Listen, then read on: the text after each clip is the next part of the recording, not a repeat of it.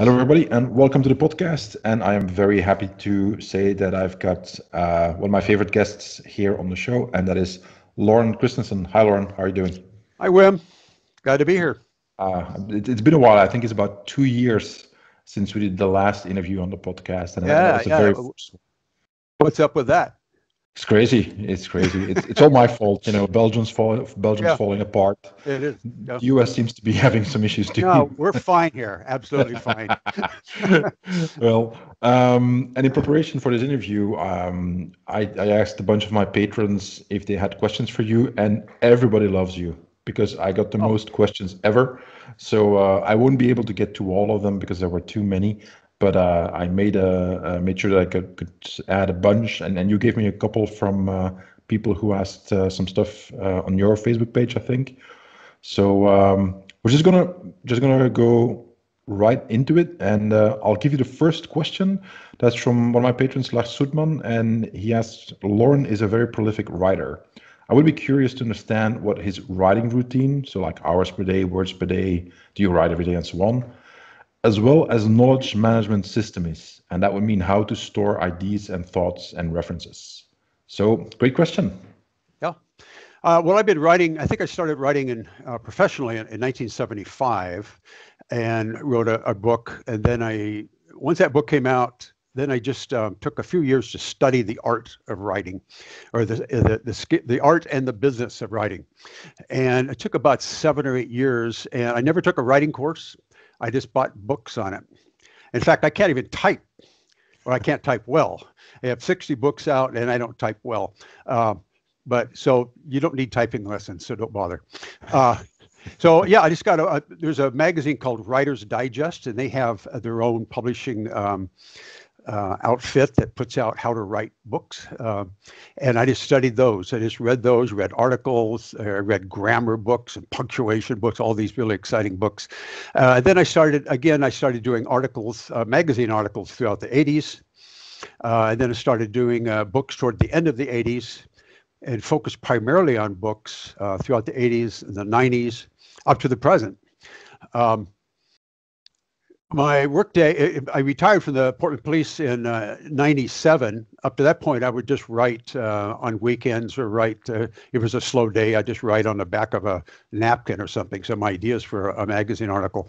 After the very next day after I retired in 1997, I started the schedule that I still keep, which is Monday through Friday, about 8:30 to 3 o'clock. It's not solid hardcore writing, but I'm checking Facebook and I'm taking my dogs out and all that stuff. But it's about 6.5 hours. If I'm on a deadline, it might go to 4 or 4:30. On the weekends, if my wife has something to do in the morning, I just write until about noon. I don't write at all on Sunday. I want to, but I let that itch kind of grow so that I'm ready to go on Monday. Word count, I've never paid any attention to word count. I try to have 2 books going at the same time, a fiction and a nonfiction. If it's a fiction, I focus on a scene, and I try to at least get a rough draft of that scene before I end the day. I don't always make it, but I try to. With the nonfiction, did I say nonfiction? The fiction is a scene. The nonfiction is just an idea or maybe a chapter that I'm working on, and I just try to get that day. I try to get as good a first draft as possible. Hemingway said that your first draft should be shit, and I always accomplish that. And that's the way it should be. You should just get that stuff down, and then let your left brain, then let your right brain come in and clean it up. Just get it down, because you'll forget. You'll forget if you don't. Yeah. So books take me an average of 6 months, 8 months. The longest book was On Combat, which took 31 months. But I had a couple other books. I think, in fact, you and I had a book. We were doing the I think we did the heavy bag book then. Yeah, or Fighter's Body book. Was that true? I'm not sure. It's been a while. Yeah. Could be. Yeah, it's one of those. We had that going. I had a couple others. And anyway, so that's basically my schedule. I'm perfectly happy with that. And for the listeners who don't know, obviously Loren is the person who got me started writing. So, and I'm not going to repeat that story, but Lauren and I have written a couple of books together, and it's if you like my writing, thank him or blame him. It's up to you. What? But Wait. yeah, yeah, Yeah. yeah. Oh. But so yeah, I remember at one time, I don't know which year it was, but it's been a while. But you had about 5 books going all at the same time. And then you said I'll never do that again, and then I think you did like the same thing next year or something. Yeah. Sometimes the timing is just wrong. That the time you're talking about, it was 7. It was Yeah, 7 books, all in different phases. A couple of them had been at a publisher for a while, then they decided to work on it, and I go, yeah, no sleep and just yeah. So now I just do 2. yeah. And do you have like a special system that you use to like keep your IDs in check, Oh, or do you write stuff down, or how do you do that? yeah. I just do the folders on the computer. Yeah, For example, I'm just looking at my computer here. The fiction, I've been doing a short story fiction. Actually, it's not a short story. It's going to be a novella. yeah, That's a little bigger than a short story, smaller than a novel, about 100 pages, 110 pages. It's called, just a working title is Kato, like Bruce nice. Lee Kato, but it's not about Bruce Lee. So in that, I have different ideas. I write up on a Word doc, and I just send it into that file. Um, Different ideas for endings, different ideas for scenes, other fictions, some of the fiction novels I wrote. My wife and I would travel to a location. We would travel to San Francisco, and we scoped out a number of locations we wanted to have scenes in that book, Yeah, and all those got a file. You can have file within a file, and the nonfiction books are much more complex. And I have a dozen, maybe 20 files within a file of different chapters, different research information I got, and I just throw them in there. Some I never use. The same with the fiction. I may have some quotes that I want a character to say, and I never get to it. I never use it because the story has its own life.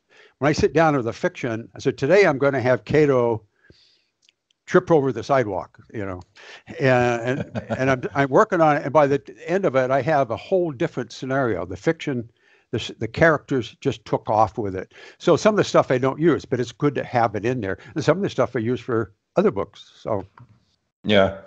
And it won't surprise people to know that I have a very similar system because I learned it from you. yeah, and then I post-its all over. I get post-its all over my desk here. So Yeah, yeah. I don't use posts, but what I have is I have per book I have one big folder, and then I have I'm just looking at the last one we did together, the Fighter's Guide to Hardcore Heavy Bag Training. I have about 10 subfolders, and then a separate one for pictures, one for graphs, one for the first edition, first rough draft. Then we have the second draft, and I've got about 5 folders, just all the different drafts that we did, and then we have all these separate Word documents of per chapter, neatly numbered, chapter 1, 2, 3, and so on. Oh, you're So better than I am. yeah, I got worse over time Yeah, yeah. because I added more nuances to my to my filing system. But it works. I mean, I know that some writers are really they can keep it all in their head, all the stuff that they wanna write down. But I can't. I forget stuff. I'm assuming that did you have that? Does that happen to you too, or Oh you yeah, like? yeah. It's I'm like Moe of the Three Stooges. I'm trying to think, but nothing's happening. So that's where yeah, I can't keep it that way. And I always get ideas at night. And weirdly, don't tell anybody this, but I get a tremendous number of ideas in the shower. Okay. In fact, I could not figure out where this scenario was going to take place in my novella. And a couple of nights ago, washing the armpits, and boom, it pops in my head. I write it down on my dresser, and then I bring it down to my office the next day. I've had that happen so many times. I don't know what it is. Maybe because I'm not thinking about it. Yeah. It just pops in there. Who knows? I have a friend who is a literary agent, and she goes over manuscripts in her bath. She says Yeah, that's where she thinks best. So you're not the only one. yeah, yeah. Do you have something that you do to kind of like get the muse to come help you out and get the writing flowing? Do you have like a routine or special music that you put on or something along those lines? Well, other writers would probably hate this, but I've never had writer's block. I just sit Okay. down and just boom. Now, if I'm starting a book, that first chapter may not end up being the first chapter. That happens. But no, I work, well, a couple exceptions. When I did a short story called Parts, Yeah. Parts, it's a horror. And I listened to some really good horror music while I was writing that because I wrote it in August. It's hot and sunny, and the children are playing outside the window, And it's not like a couple other ones that I've written where in the winter and the bony tree limbs are scraping on the window. So this horror music was fantastic. In fact, I included in the book. I have a link to it, and people can bring up that music while they read it if they want. So that really helped with that. If I'm working on a fiction that has a strong Asian theme, then I listen to Asian music. Yeah. When I was writing the Vietnam book, I listened to a lot of Vietnamese music. Not only Vietnamese music, but American music that was popular at the time. Yeah. Yeah, but I can't listen to it for very long because it gets on my nerves. But it kind of gets me going a little bit. Yeah. But I've been very fortunate not to have writer's block, and I very seldom get going in a wrong direction and have to delete it and come back. If I get going in a wrong direction, it's usually never further than 2 sentences, and then I have to go back. And I've been blessed that way, I guess. So I don't know.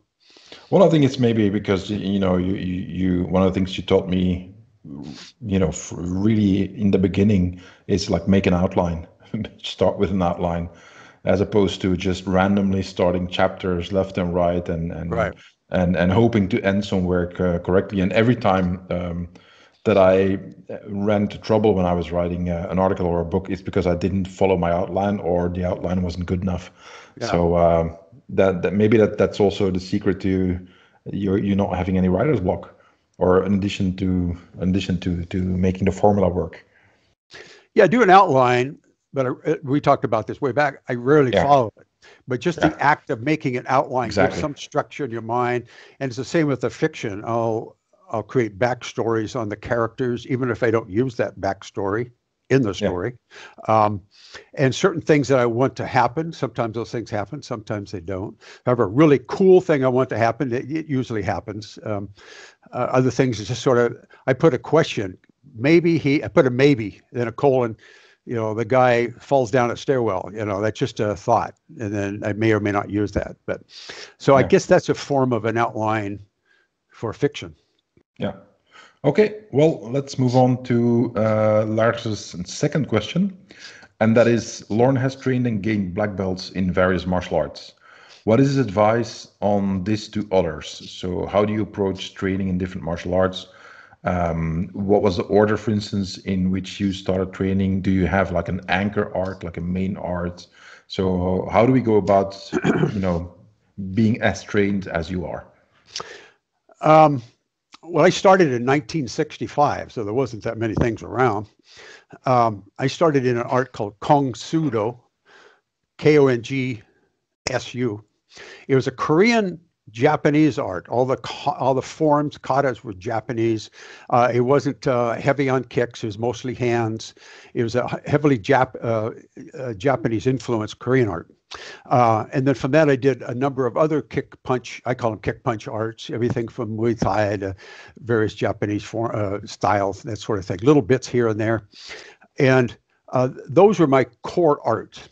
And around late 70s, then I started learning some grappling techniques because I became the head instructor for the police academies. And so we had to switch to various grappling techniques. And then in the 80s, then I got into jiu-jitsu very heavily, and Aikido jiu-jitsu, and with a little bit of Chin-Na, Chinese jiu-jitsu, some Aikido, wrestling, that sort of thing. And then around 83, about the same time, I started Arnis, stick fighting art. So what I found that gave my students and I, it gave us multiple ranges to work from. We had the remote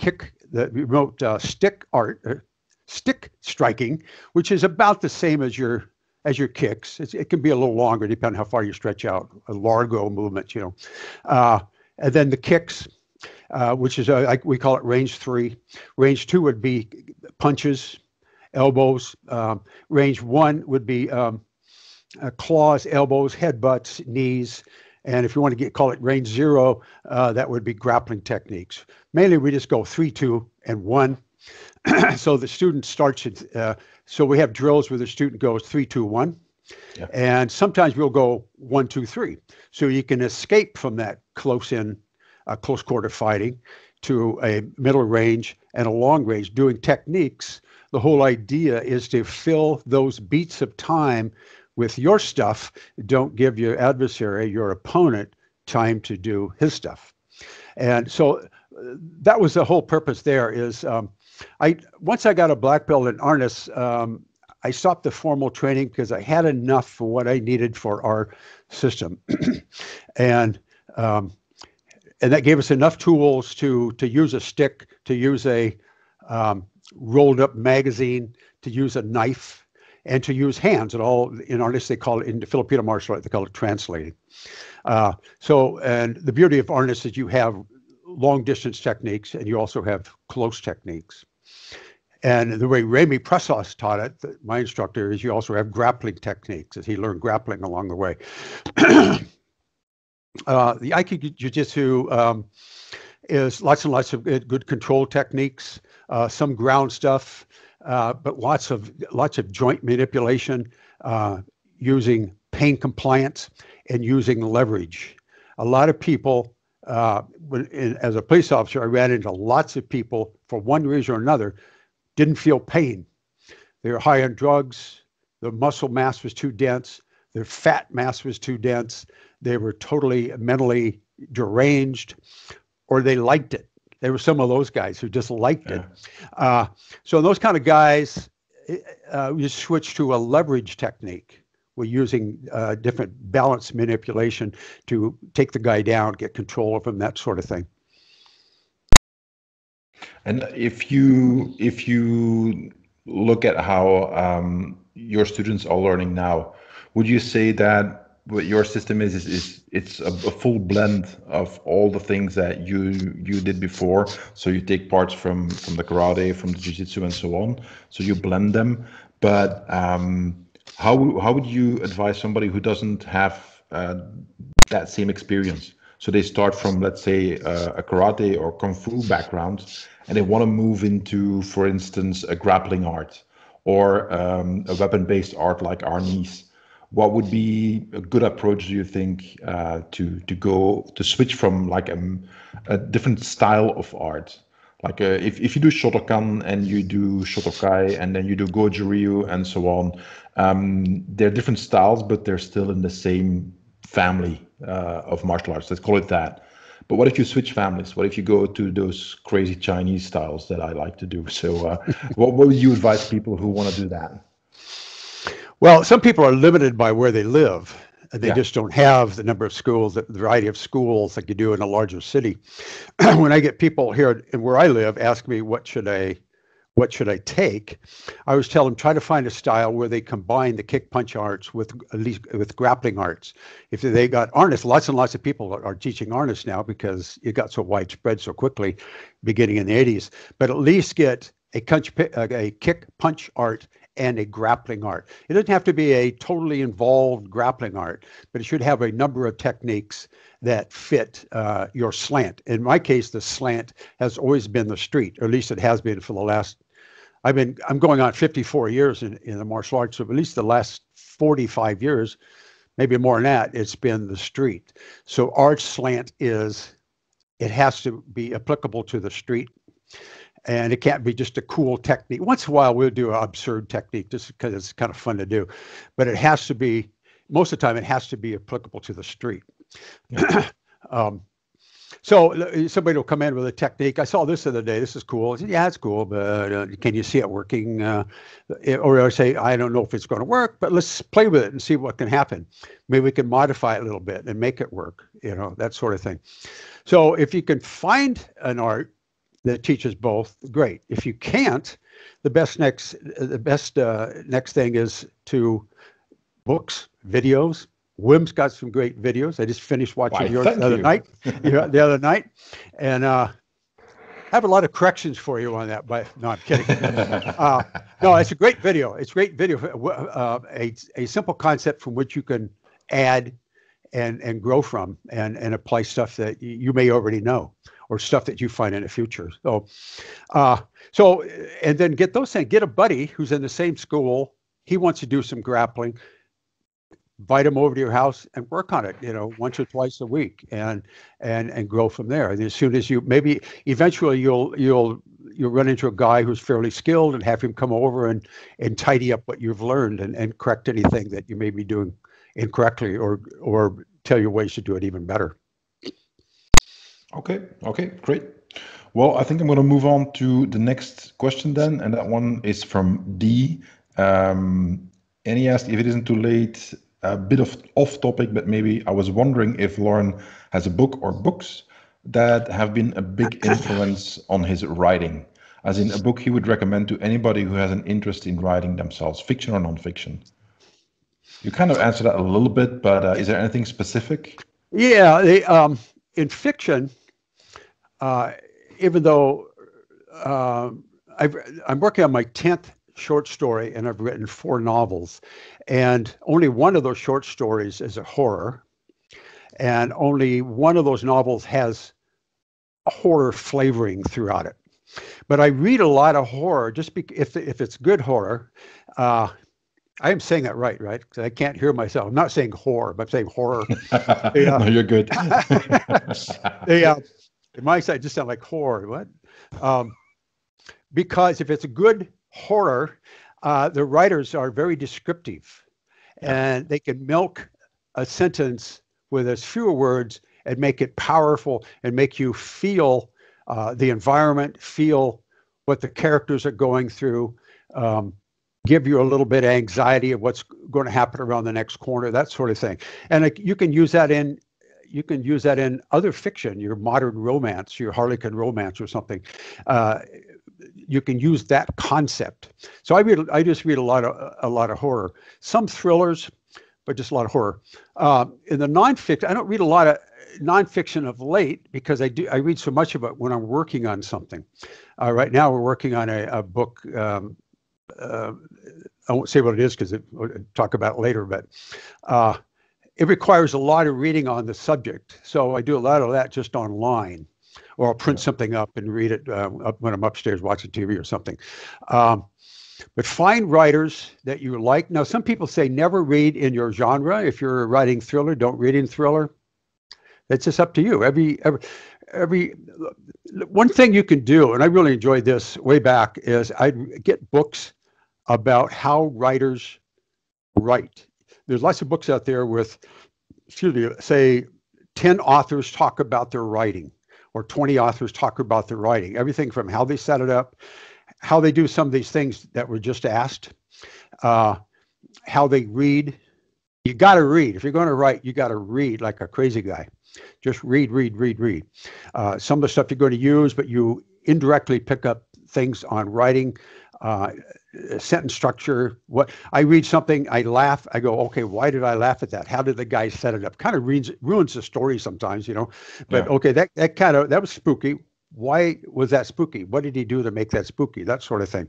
That makes me want to start right away with the next chapter. What did he do that hooked me into turning the page to the next chapter? So you read analytically as well as for knowledge, as well as for enjoyment. Yeah, no, makes perfect sense. Okay.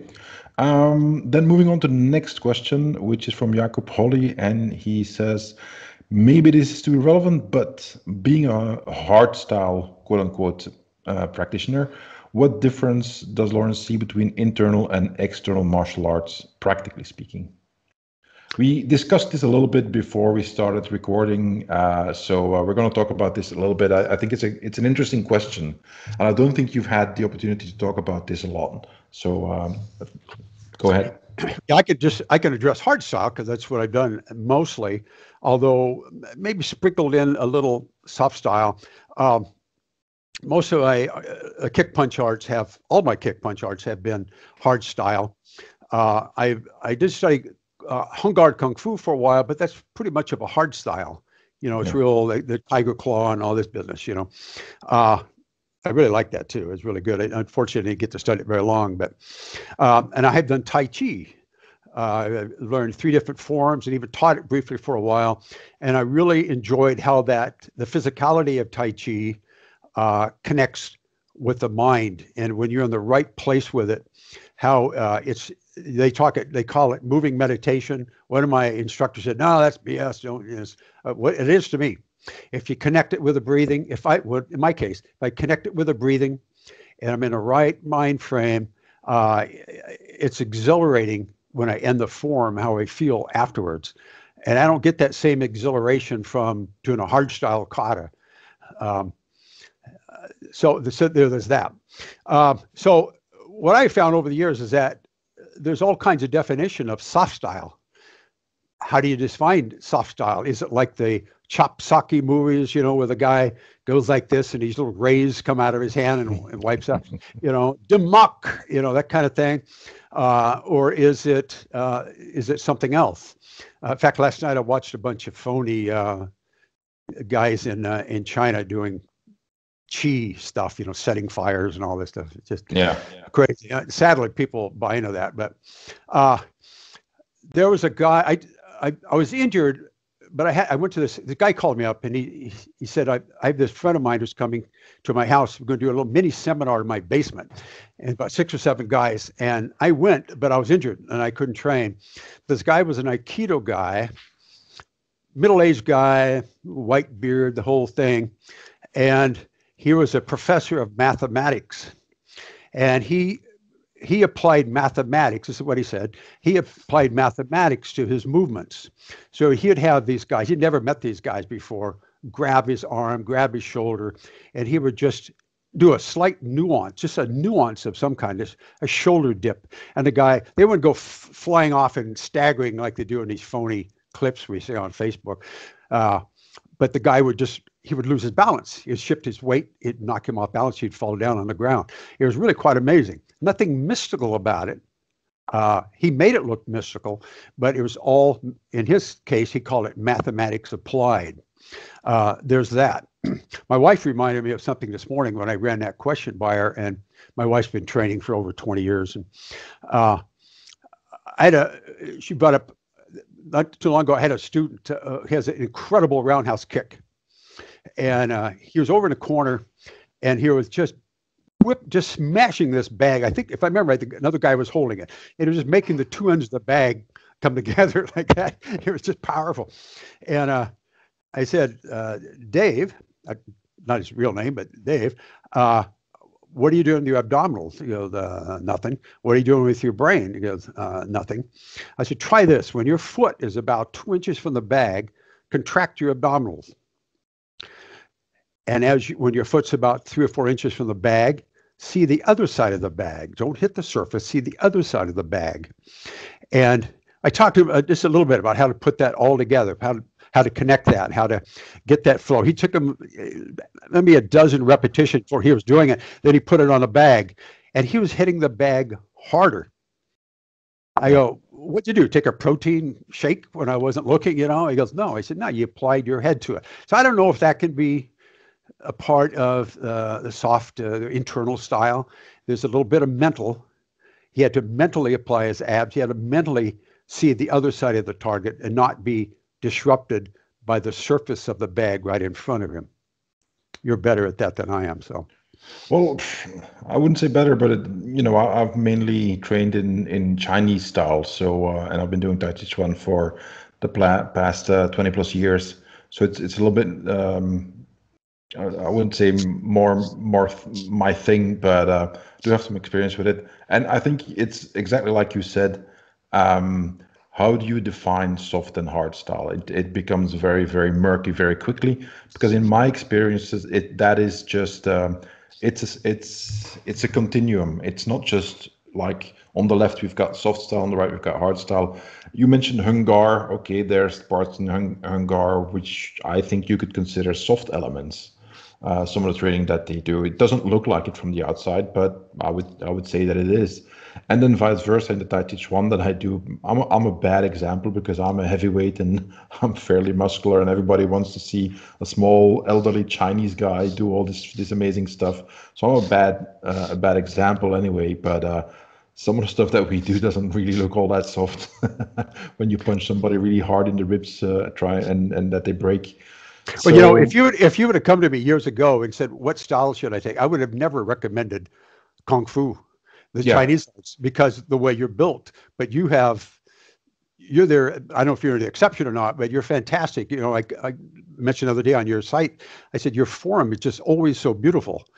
You know, and that form is important to apply what you're doing. You know, and so I think you're an exception to I've that. seen a bunch of guys in Kung Fu, but then again, it's mostly the circles I run in. So I've seen a bunch of guys like that, and that are even a lot better than I am. But like my teachers, I mean, they still beat me up if they want to. But the thing that I mainly see is that I think that that's a big part of it, the body mechanics. Um, and then it becomes really difficult to answer that because I still haven't really found a good definition of, well, how are the body mechanics different in a so-called soft style versus a hard style? Becomes really complex. I would think that a big part of it is the coordination of your body. And one of the principles of the stuff that I do is everything begins and ends at the same time. So let's say that if you have a movement where you've got 5 components to the movement, so you're gonna lower your left hand, push with your right hand, transfer your weight forward, rotate your spine, and lean into a front stance. All those things will start at the same time, but they also stop at the same time, so that you create a lot of torque basically throughout your body, and all that needs to be delivered into that palm strike that you're doing. Just giving an example. Well, if you look at those mechanics, they're not that unsimilar from a karate reverse punch. There are also a lot of similarities in a boxing right cross, but there's a lot of differences as well. And I think that's where the key point lies. And then it gets really, really detailed and murky. And again, we end back on that it's a continuum and that it's not just you know, either soft or a hard style, but that it's more a blend of certain things, and sometimes a little bit more of this, and sometimes a little bit more of that. And then there's also the part of that. Well, how skilled are you? Because Right. if you take somebody and I put him in my Tai Chi Chuan class, and in the very first class they're going to learn self-defense techniques. So, but his body mechanics are total crap because he's never done anything in his life, and he's just using all muscle. Well, is he doing a hard style all of a sudden then? Because he's not good at it yet at that point in time. So I don't know. I think it's very, very difficult to just put labels on styles like that.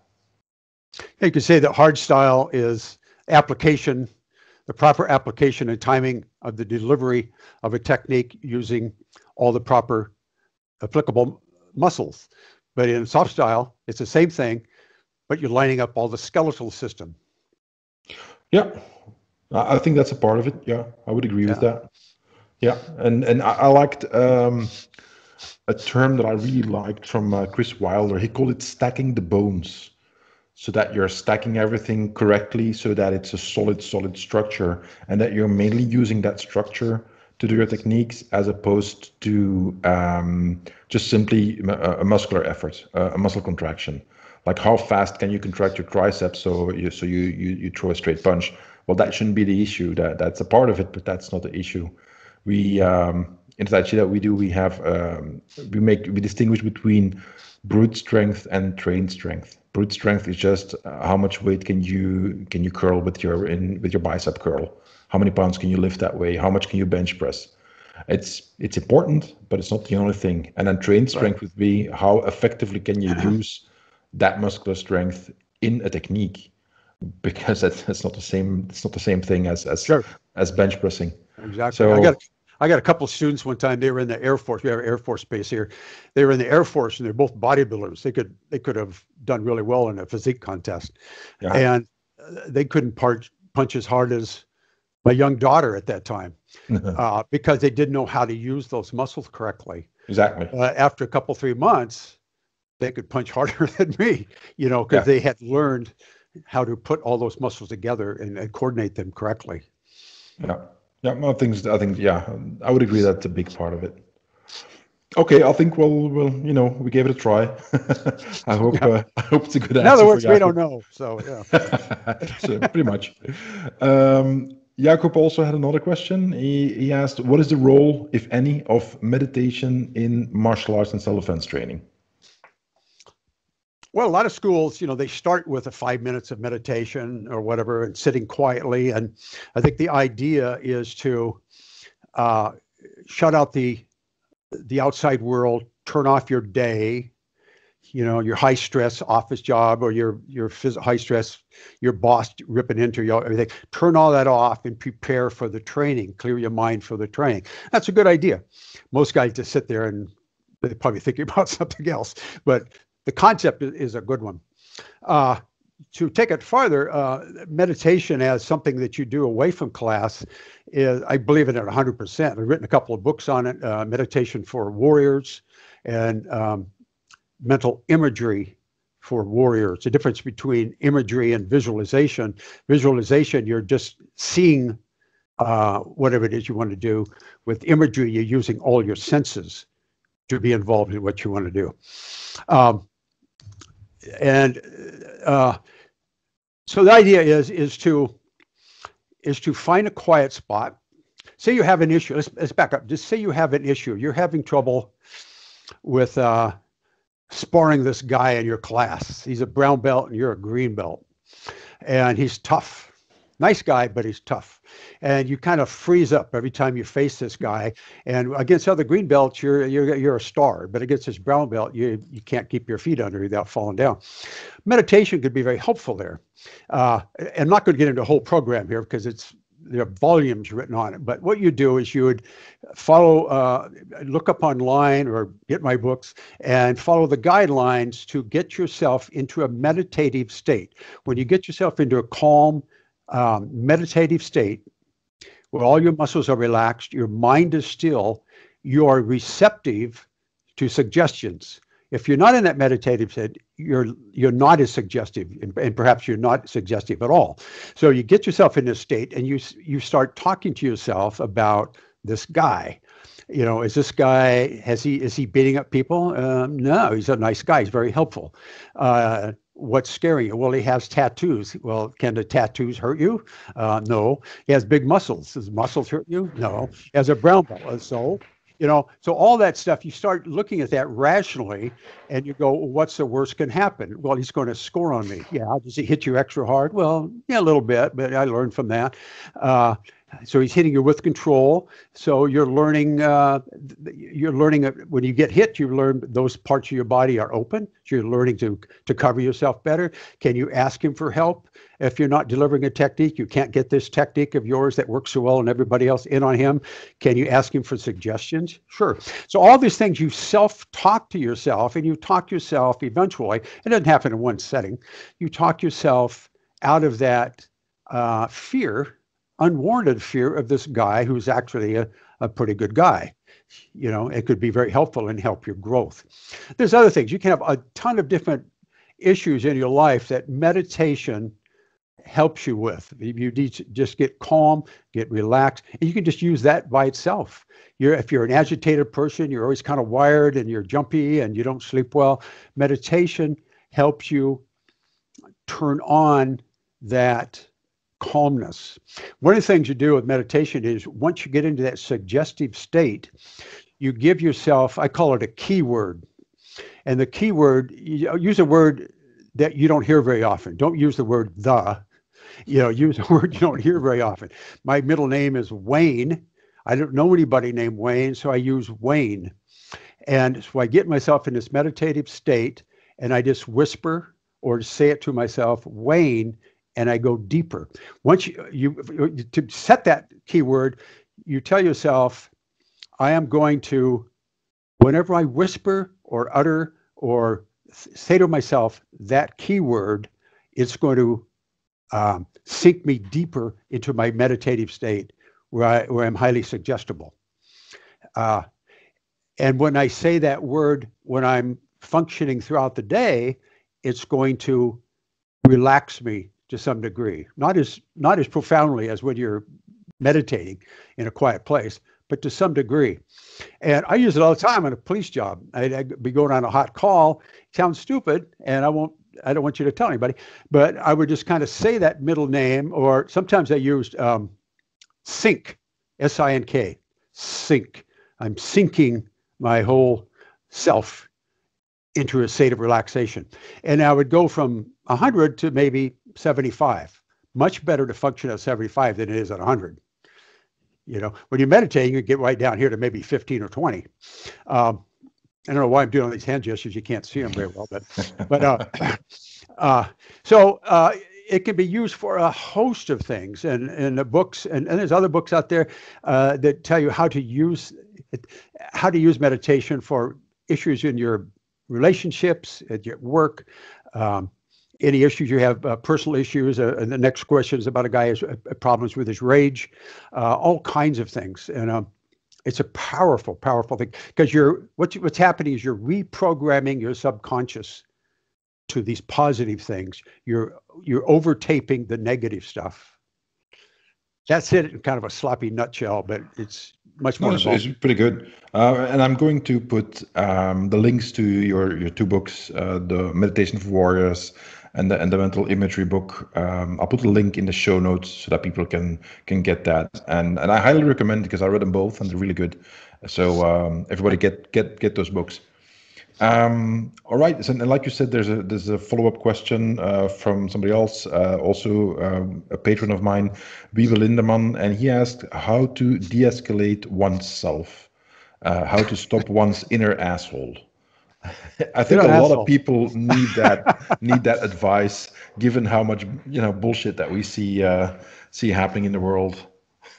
Yeah, or what better yet, but how to stop this guy's inner asshole. So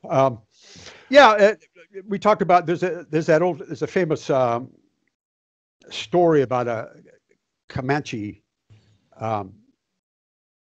American Indian who was talking to his son. He said, "Son, within every person there are two wolves, an evil wolf and a good wolf. And the evil is angry and he's depressed and he's hostile and he's quick to temper. The good wolf is pleasant, positive, upbeat, mellow. He's in control of himself." And his son says, "Which one wins?" And the father says, "The one you feed." So if you feed this inner asshole, you're going to get inner asshole actions from it. Meditation is a powerful. Well, the first thing that's in your favor is that you recognize that issue with yourself. A lot of people don't recognize it, or they ignore it, or they brag about it. Yeah, this guy pushes me, man, I'm going to rip his head off. It's kind of hard to deal with those kind of guys.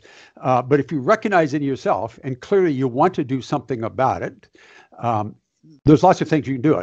Meditation helps. Self-talk helps. The power of the word stop. I should have read up a little bit more. We talk about stop in one of the books that I did with a police psychologist. And when you start getting these negative thoughts, you literally say out loud, if you're by yourself, not if you're in a crowd, stop. And it has a powerful ability to stop that thought, maybe just for a second or two, but just for a second, you have a little control over it. You start coming back. This guy's pissing me off. This road rage, you're in a road rage situation. How dare him cut me off? I should be in front of the line, He's going to get there 2 seconds before I do. That's not right, that kind of thing. Just stop. In your meditation, you would meditate on this. When you meditate on something, you get in this deep state of relaxation. And you take this issue. I have an issue of exploding rage. And when you're in a deep meditative state, you're not cluttered with, in meditation, they call it the monkey brain. Excuse me, where the brain just going all over the place. And it's hard to think when your brain's going all over the place. You've had that at night and you're trying to sleep and you go, most of it doesn't even make sense if you're like me. But when you're in a clear, calm, meditative state, you can look at this issue and you can begin to see what that issue is to you, what triggers that issue, what you can do to control that issue. One of the things you can do is create an image of prison. Because if you let that inner asshole go, good chance you're going to end up going to prison, you know. And as Mark McYoung says, you're going to be taking showers with heavily tattooed guys, you know. So, and just think of what's the repercussions if I don't learn to control my inner rage. You can control it. You have to look at how can I control it. You may have to even talk to a psychologist or something about it. But meditation will go a long ways towards helping you control that. I had an issue early on the police department. I would kind of take violations as a personal affront to me. You know, somebody commit a crime or a violation, I take it as a personal affront, and which is stupid, but I was doing it. And sometimes I'd grab people and maybe to be a little too rough on them. And when I started I'd go home and I started thinking about it, the risk I was taking of not only my job, a livelihood at that time, I was risking reputation lawsuits, a reputation getting my partner in trouble because he's with me when I'm doing that. And then if you're not in law enforcement, you got your own personal reputation, what can happen to you, your family, lawsuits. It's insane nowadays, at least in the United States, it's litigation society now. You sneeze wrong, somebody wants to sue you. So you have to be really careful. You need to get a control of that. Meditation is a powerful tool to use to help. That's great. Yeah, it's really great advice, and I agree with pretty much everything that you just said. And I would advise we would take it at heart. As you know, because we've talked about that so many times in the past, and maybe some listeners do, but not everybody does. I have a temper, and it's a pretty impressive one. And I've always had it as a child. My mom told me that I would just start stomping the floor out of anger. I couldn't handle myself. It's always been there. It's still there. I'm almost 47. It didn't go away. What did change is that I learned when I was about 18, I decided that, okay, so you can go one of two ways. You can turn into this asshole who beats people up because you're strong and you do martial arts and you'll be good at that, but you're going to end up in jail.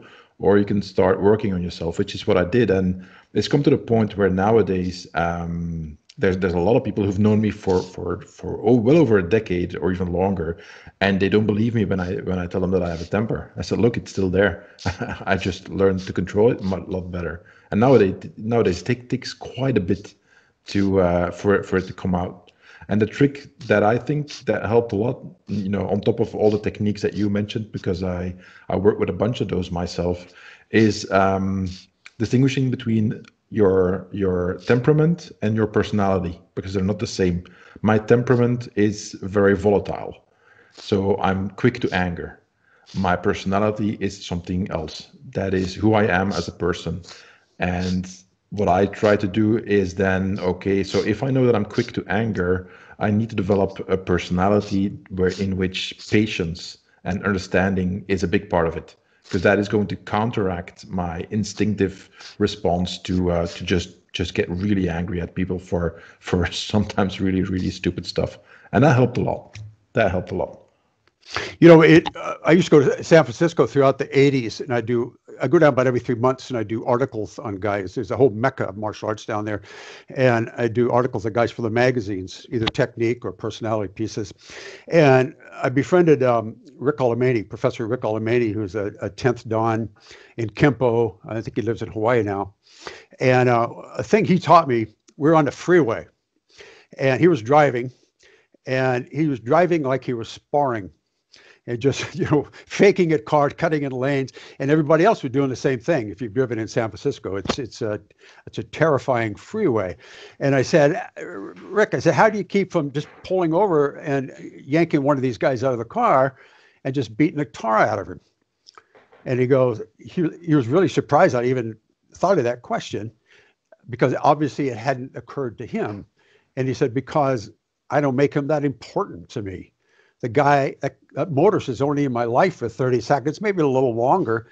If I pull him out and beat him up, maybe he'll shoot me, or maybe I'll kill him, or maybe I'll beat him. And you got all these cars, you got all these witnesses. And I just made this guy really, really important in my life. And with courts and trials and lawsuits, this guy's going to be in my life for a long, long time. And it's not worth it. For what? Just because he pissed me off for a second?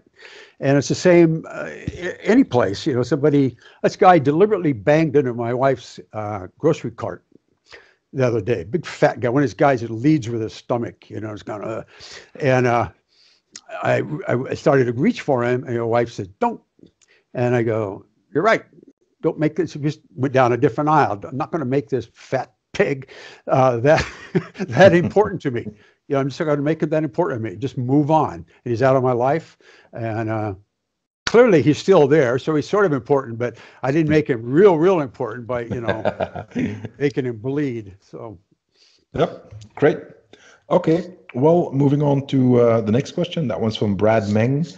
And Brad asks, martial arts training gives you more options than what your police training gives you for hands-on situations.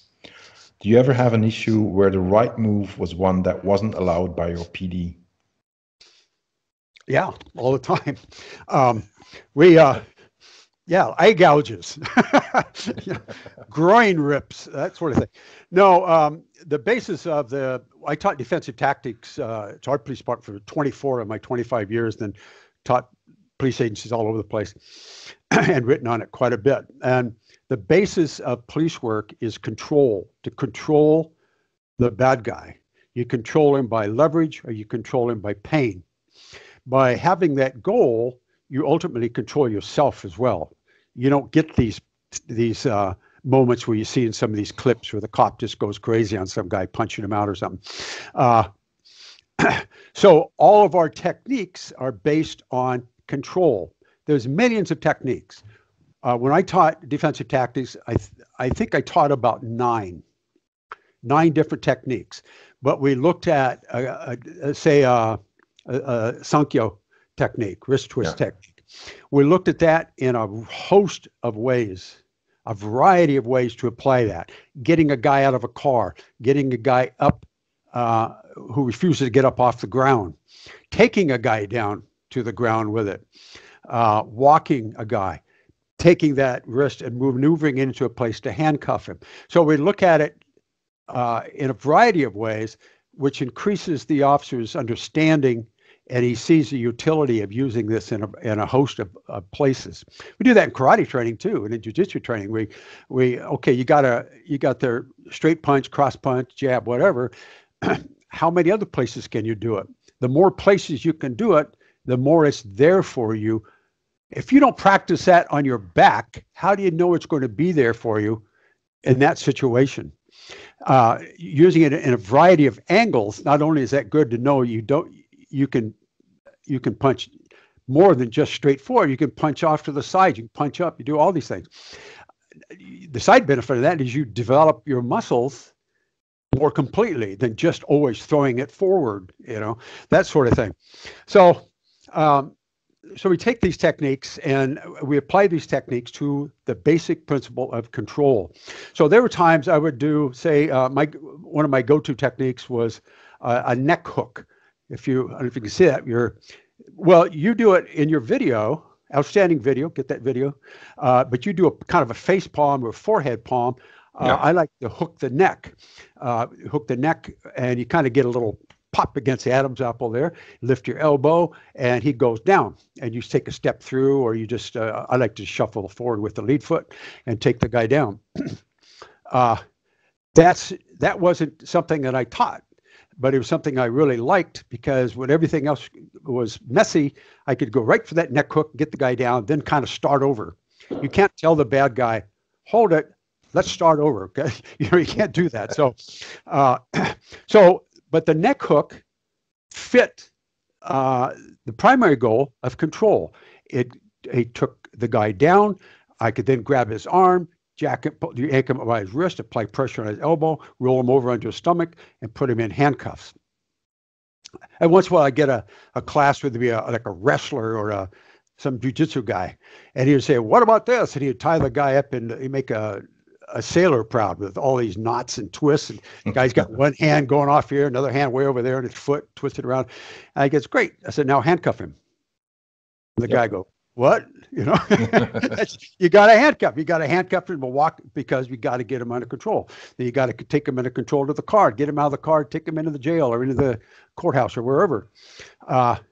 It's a great technique, but not if you're going to handcuff him. So my answer to this question, if this guy's question is, I'm assuming as a policeman, if you have techniques that apply to that, usually what happens when you write your report and you use force, you say, I used a bureau-approved technique. And you want to be specific. I used a wrist lock, a bureau-approved wrist lock technique. So when you write your report using something else, you say, I used a technique that is applicable to the bureau concept of control, pain control or leverage control. That's the way I would do it. I never got, 25 years, I never got an internal affairs complaint for extreme force. And I use it a lot. Okay, great. And Brad had a follow-up question. He says, today's standards in police departments seem even more restrictive. Do you have any advice for young officers that also train in the martial arts? Not other than, and just what I said, look at some techniques, find techniques that you really like. Why do you like them? Because you probably do them well. Usually you don't like techniques you don't do well, So if this, and it's not too over the top, it's not too, I don't want to say flamboyant, but that really makes people look, at you, especially everybody's the cell phone, trying to get a little clip to sell to the news stations.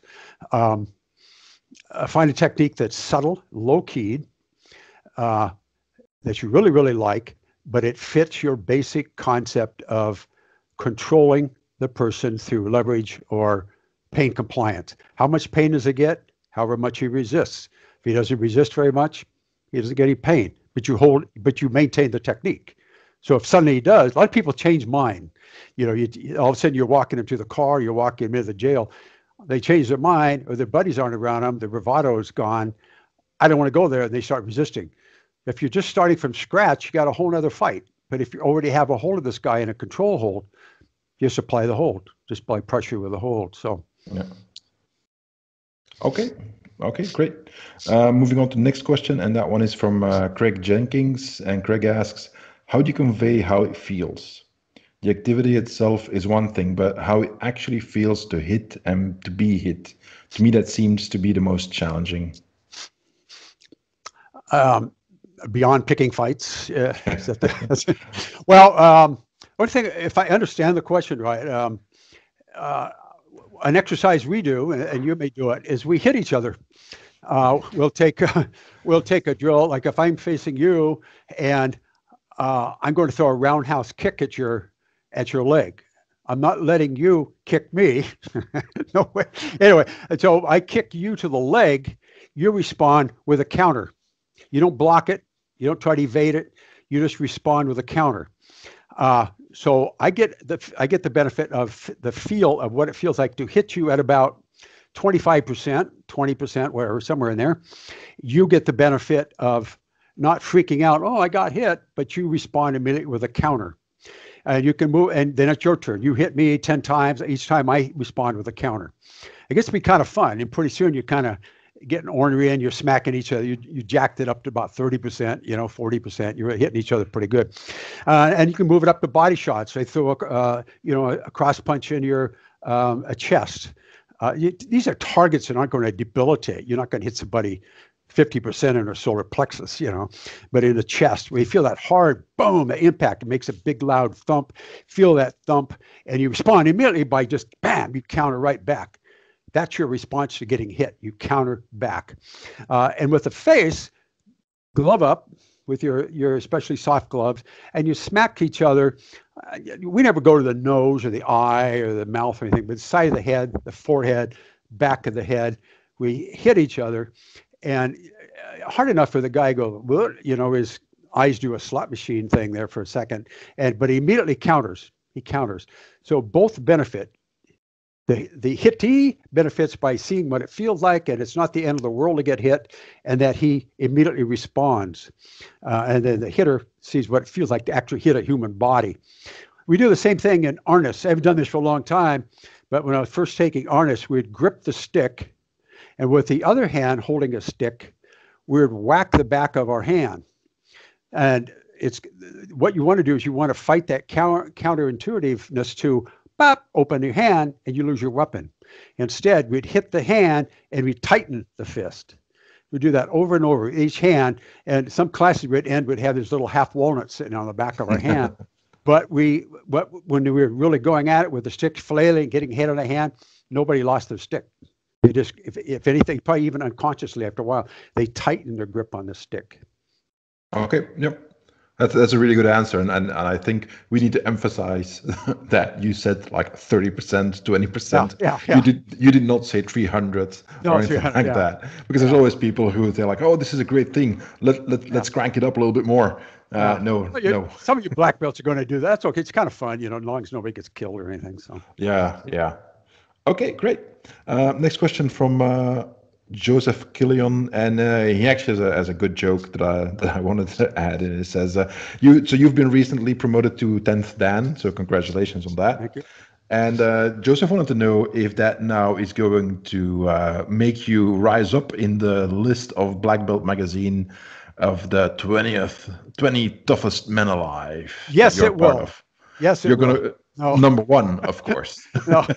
No, thankfully, no. He says 15 years ago. It seems less 50, than that. 15, maybe, a part of maybe. Maybe it was. Did I lose you? You still got me? No. Yep. Gotcha. Okay. They went crazy for a second. Yeah. Okay. First of all, that wasn't my fault. I didn't want it to happen. A couple of guys in Los Angeles. One was a Gracie jiu-jitsu teacher, and the other was a LA cop who also did jiu-jitsu and was a nationally ranked wrestler. And I don't know, they had some connection with Black Belt, and they must have known this was happening, this list, and they put my name in there. Black Belt did whatever they did. I didn't know about it. All of a sudden, one day I heard about it, and I go, what? No. I'm going to have these gunslingers coming to my house, and so I immediately called up Black Belt magazine. Robert Young, I think he's still the publisher. I may be wrong about that. I called him and I said, take my name off the list. This is crazy. At first it's a stupid thing anyway, and then there's no way is it even remotely clear. I after when that came out, I would tell guys I'm the toughest guy at my dad's rest home. But anyway, Robert Young said it's too late. It's already at the publisher, and I go, oh, gee. And it came out, and it wasn't that bad. Some of my friends gave me a lot of crap about it, and they said, well, you're number 14. I go, wait a minute, that's in no particular order. All of a sudden I'd find myself defending, but that's kind of gone to the used magazine stores. I haven't heard anything about it in a long time until your friend here. Thanks a lot. So. There you go. Thanks, Joseph. Yeah, Lauren says thanks. Well, he actually did have a real question, and his question is to ask you for advice on preventative maintenance for people who want to train martial arts their whole life. Take it easy. Years ago, I got into bodybuilding way back in the late 70s, and the guy who owned the gym was a former Mr. America, and he told me the secret to longevity is don't lift so heavy. Find out ways to make the weight heavy by leverage and angles and dangles and that sort of thing. And I've always done that. And I'm still lifting weights. I'm 72 years old now, and I'm still lifting weights. And all the guys I trained with all walking around, all hunched up and bad this and that, and joints who did the super wide benches and the wide pull downs and all that stuff that we know are are not a good idea. They're hazardous to your joints. So take it easy. Take it easy with the weights. You can still get big and you still get strong, but you don't have to do this tremendous poundage. That's with weights. With the martial arts, take care of your joints. I hate to keep plugging this, but I have a book called Solo Training for 50 years old and over. It's for, there's lots of techniques that guys younger can do so that they can stay training forever, right up to their 90 and fall over in a pile. But in my case, I still train 3 times a week. I don't train like I did when I was 30 and 40. I don't train like I did when I was in competition, but I still train pretty hard and lift weights 3 days a week, have 1 day off, mainly because I just take it easy. If my joints, my knees starting to act up, I take it easy with it. I either don't do whatever kick is making it hurt. I always try not to extend all the way with the punches, with the kicks, because then you really stress that joint. You only got that one joint. You only get that one knee joint on that right leg. You only get that in the left. So take it easy with your joints. Everything's in moderation. Go moderate. Can you train hard and go moderate? Sure. Yeah, you just push yourself. You find out what. I'm a strong believer in repetitions. I still am after all these years. That was my roots, and I still am. That doesn't mean you got to sit in horse and just pound out punch after punch. There's 100 ways you can get your repetitions in that aren't so hard on your joints. Figure out ways to do that. Everything from weights to hitting the bag, soft bags, heavy bags, somebody resisting your punch, all these kinds of things to get your repetitions in. So that's a quick, short answer.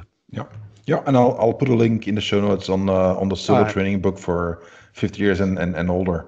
Right. I don't mean to be plugging books. I don't like that. I don't want to be that guy, but no, but it's there. I mean, the reason why I say that is because you've written 60 plus books now, and a lot of the questions that you're answering right now, if people buy the book, they're going to get a full book about pretty much nothing but that. Yeah. So it's a more complete answer than that you can give on the interview here.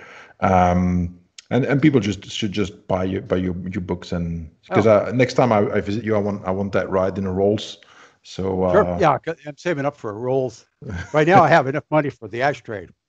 Well, there you go. Okay, so we've got 2 more questions from Soam Gupta, and Soam asks, will there be a second edition or a republishing of your book, Deadly Force Encounters? Now that sounds like a plant question, but I didn't know about. It's number 9 on the list. I'm just reading the list. So in 1996, I think it was, Deadly Force Encounters came out. It was a book I wrote with police psychologist Dr. Alexis Artwell.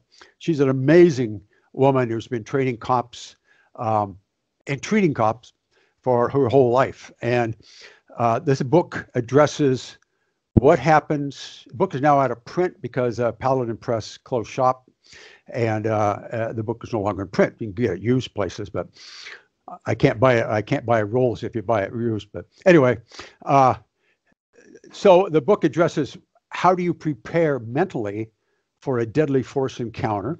Usually it's with a gun. It could be something else. How do you survive it as it's happened mentally?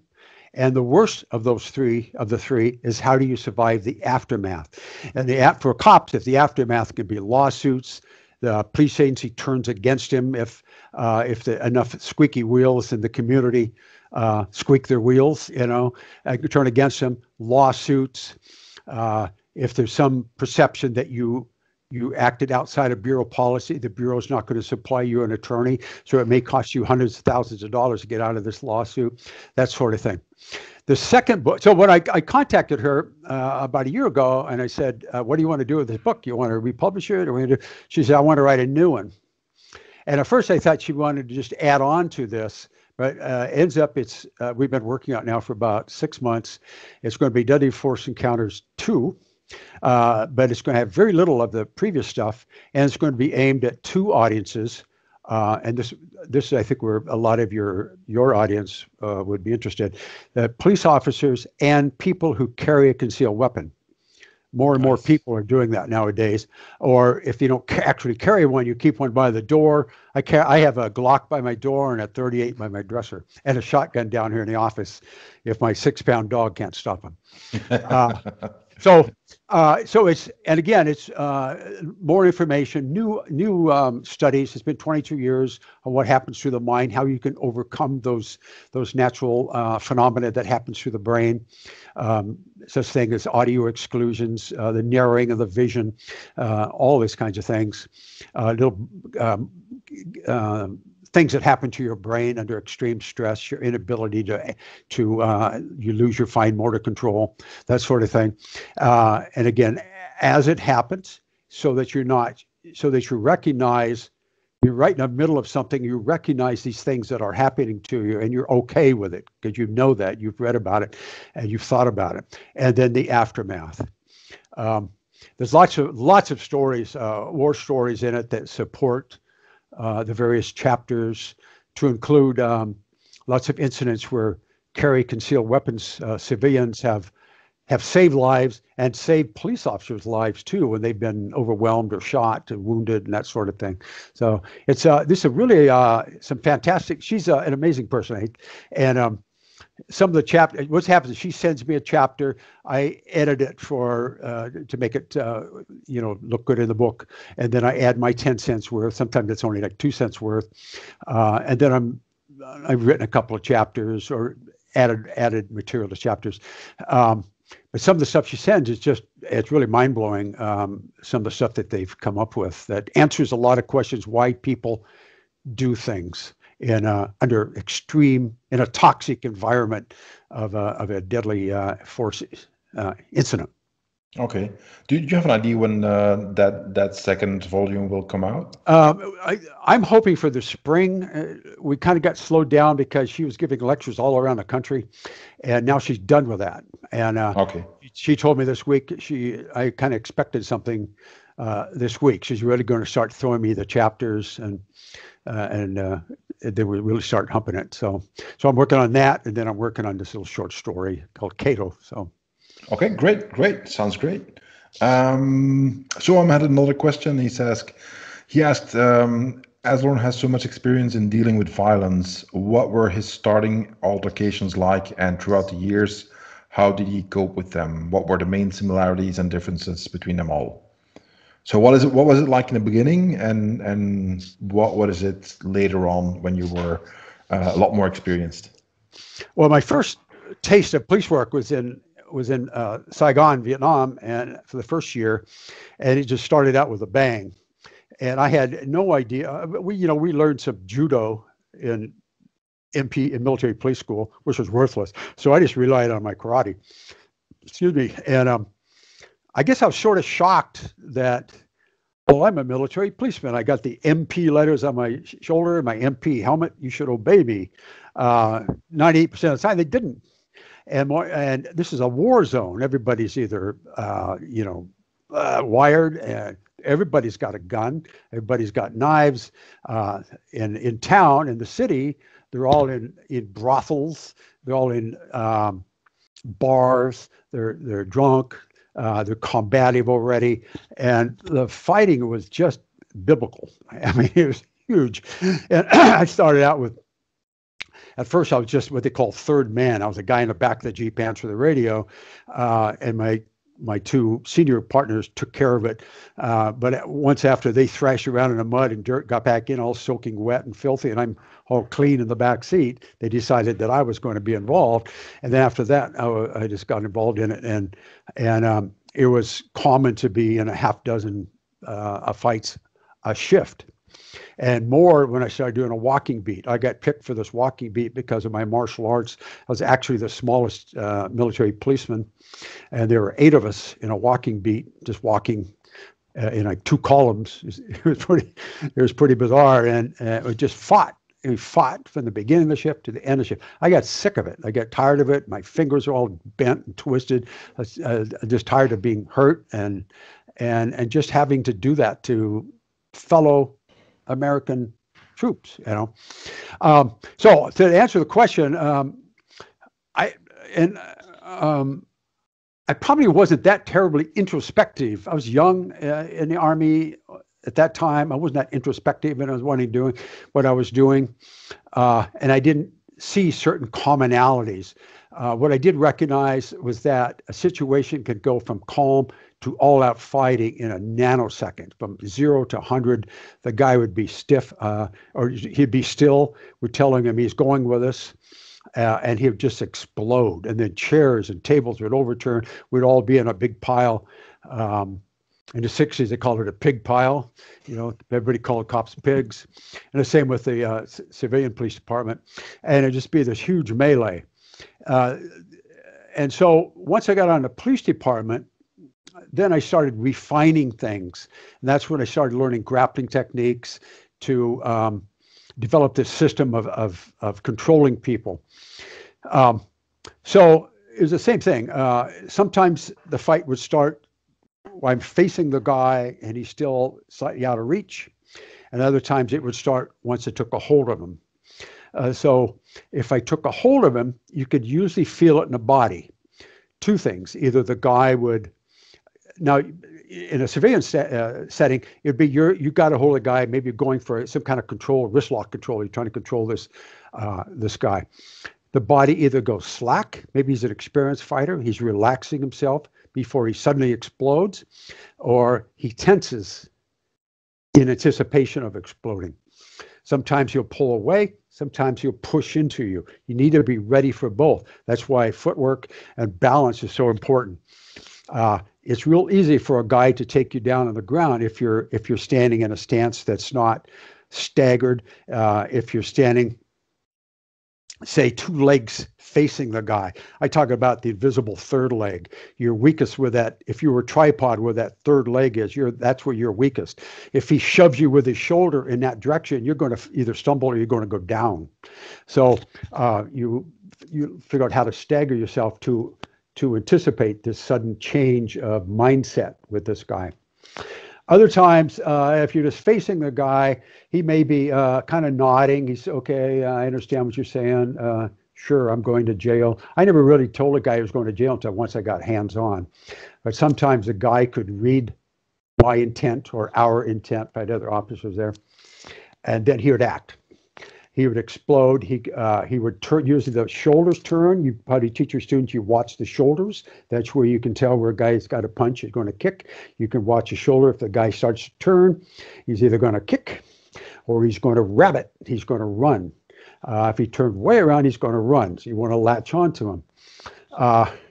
If he suddenly tenses, lowers the head, looks off to the side a little bit. I call that the German Shepherd stare. That is a real bad thing to happen. If the guy, I think I'm looking at you right now, right? If I'm looking at you, and all of a sudden I start looking off to the side here, maybe the eyes narrow and they get a little tension in the face. This guy's in a zone. I never really found anything that works that well. When that guy gets into that zone, you just got to jump on him and do your stuff on him. You can't talk him out of there. You can't say, listen, Bob, you need to calm down never works on anybody. It's got to be a hands-on. I call that the German Shepherd stare, because if you've ever faced down a dog and that dog turns to the side, your ass is in bad shape. So that's a real clear motive. The tension, agitation, the opening and closing of the fists as they hang down at his side. The eyes darting around, he's getting ready to run. Maybe he's checking you out. If he's looking you up and down. Is he really fascinated with your crotch, or is he thinking about kicking you? Is he really fascinated with your face, or is he thinking about punching you there? So just sometimes they're very overt, really big motions. Sometimes they're real subtle, and you have to read that. One thing you can do to help if you haven't had a lot of experience is go watch YouTube, watch Cops. Sometimes I never deliberately watch Cops. I don't know what channel it's on, but if I come across it, I usually watch it, and I'll tell my wife, okay, this guy's going to run. The cop's not reading it. He's not reading it. He's going to run. And boom, sure enough, he takes off, or he's going to go for a tackle. The cop's not paying attention. He's going to go for a tackle. Boom, he shoots in. That sort of thing. Or the you post tons of those videos, and they're all excellent for reading people. Especially look up a keyword sucker punch. That's always a good one. See what a guy does before he delivers that punch. Look at his body language, and train that way in class. Train that way in class. Have your opponent kind of look away, and then boom, come back with that punch. Yep. What are you going to do? And as you talk about in your video, have those hands up already. Yep. It's a lot easier from going from here to being in your pocket.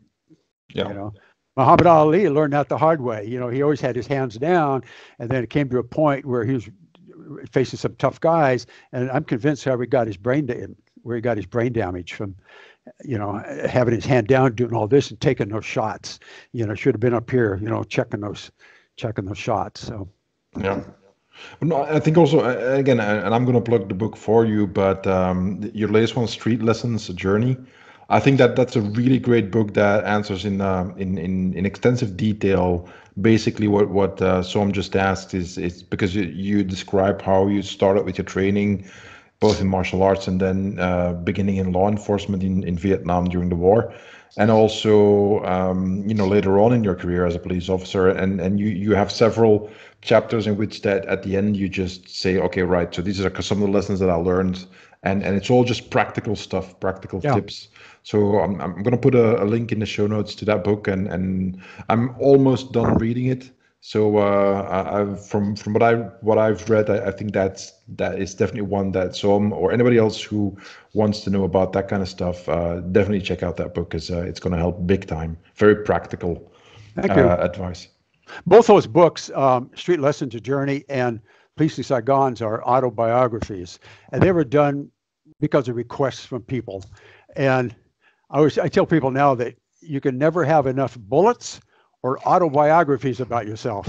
So I'm done with the autobiographies. I never want to write the word I or me again. I'm tired of myself. But so those are done. Those are out there, and people seem to like them. So yeah, they do. We've gone through the list, so now I get to ask questions. So Loren, so you've got the Deadly Force Encounters book that you're working on. So that should come out hopefully in a couple of months. And you mentioned a short story, Cato. Can you talk a little bit about that, or is that too soon? Yeah, Cato is a Buddhist monk. It's a very convoluted story, and that's part of the problem I'm having. He's a convoluted monk who discovers that he's reincarnated from a killer. Nice. And this killer has a way to sort of inhabit him briefly. It's either going to be called Cato, comma, Mr. Karma, or Cato with a tagline, they call him Mr. Karma. And so what Cato does is when he strikes out at people, it's because that people had it coming. Nice. And he's trying to control that, and there's lots of fights in it, and it's real complicated. I had to do a lot of research on reincarnation, and whether you believe it or not, it doesn't matter. A lot of people do, and saw some fantastic videos and read a lot of fantastic stuff on reincarnation. But so it's just touched on that lightly, and the problem he has dealing with that, and the guilt he has from it because he can't control it. Yeah. Nice. And beyond that, is there anything maybe in a tentative stage that you can talk about, or other books or project that you have planned? Well, we're currently finalizing Policing Saigon is going to be an audio. I got contacted by a publisher a couple of months ago, wanted to do it as an audio book. I'm not reading it, thank goodness. And they got an actor. They have 300 actors in the publishing firm, and they sent me 2, and I settled on the second guy. Second guy's fantastic. He has been an actor in movies and television, and fantastic reader, because this book has a whole range of emotions in it, and humor, and Vietnamese accents, and that sort of thing. So that's I think that's going to be out in the spring also, and it's going to be weird. Well, it kind of struck me after I settled the deal. We made the contract and everything, that this guy's going to be reading stuff that came out of my head about my experiences, and it's just kind of bizarre to kind of wrap my little head around that thing, and so it's going to be kind of weird.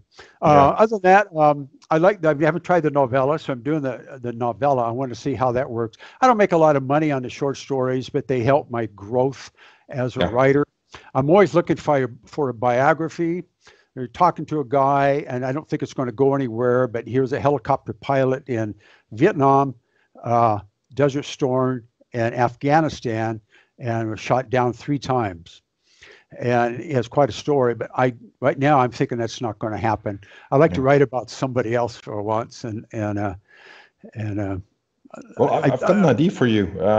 John Blooming just passed away. So he's an interesting guy to write about. I don't know if you've heard about him. Dutch guy, judoka, karate guy, oh yeah, did Kyokushin guy, and really interesting person. he's a Uh, great big guy, great big yeah, guy. yeah, Yeah, yeah, yeah, yeah.